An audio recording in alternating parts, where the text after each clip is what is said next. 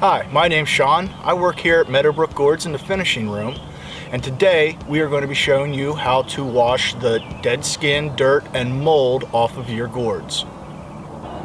The best way of washing your gourd is if you have rain in the forecast, letting them sit out in that rain for 24 hours. However, if you have no rain in the forecast, a way of getting around that is using a 5-gallon bucket. Taking that 5-gallon bucket of just water, doesn't have to have any additives in it, no Clorox, no chemicals, just straight up water. You're going to take your gourd, put that down in the water. Then you're going to take a rag of some sort. You're going to drape that over top of your gourd.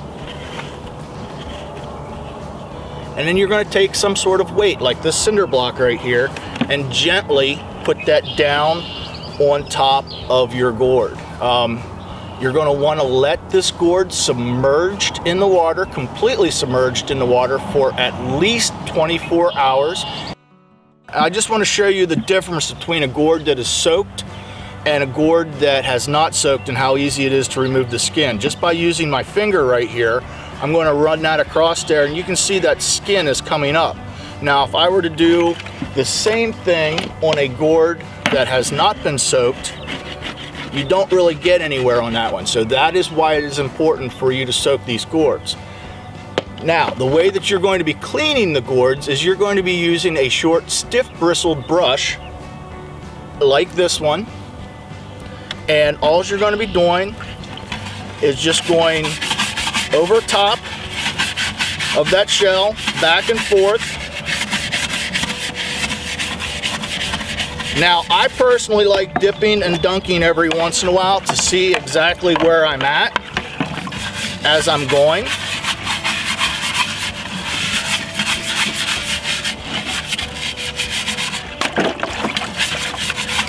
And you can see that that's taking care of this skin pretty quickly, pretty easily.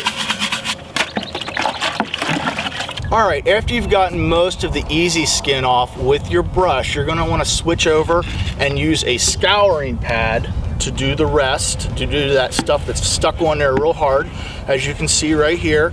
To do that, you're just going to get in there, use a little bit of elbow grease,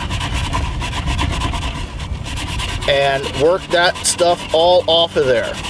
Now, we do not really recommend using sandpapers and that sort of thing on these because that will scar up the shell of your gourd, and that is particularly bad if you are planning on using any dyes or stains or anything along those terms. However, if you're just planning on using paints, it's not that big a deal. Alright, last thing you do is rinse the gourd off, making sure to get all the dirt and debris off of the gourd. If that dries back on there, it's going to be just about as tough to get off as it was before. So you want to make sure your gourd is nice and clean. Get all those particles off. I want to draw your attention to one thing on this gourd in particular. As with all gourds, there's going to be different little areas on them, markings on the gourd, the shell of the gourd, that do not come off. This is not skin that you see here. This is actually part of the gourd shell. So no matter how much you scrub at it, it's not going to come off. The last thing before you can start crafting is just to make sure your gourd is nice and dry. All the water has evaporated off of it before you start crafting it. That usually takes about 24 hours. If you have any questions about what you've seen here today, all you need to do is contact us at area code 717-776-3470 or email us at sales@mbgourds.com.